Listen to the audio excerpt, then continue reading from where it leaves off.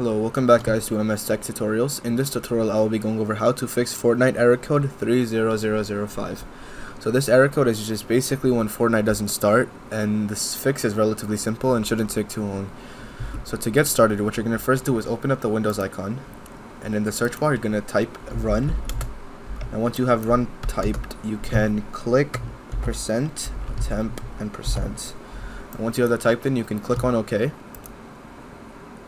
Now once this pops up, what you're going to need to do is click Control A and then Shift Delete.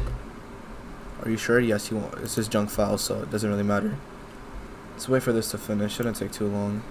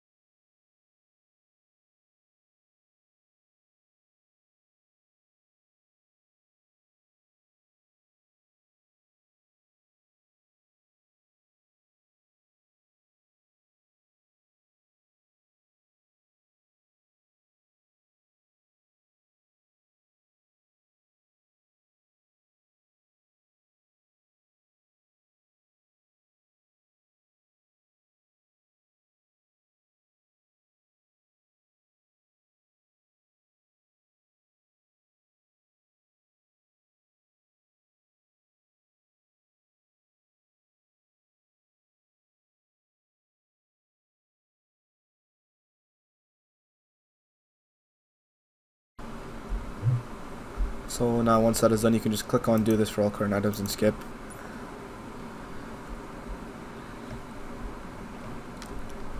And just wait for this to finish.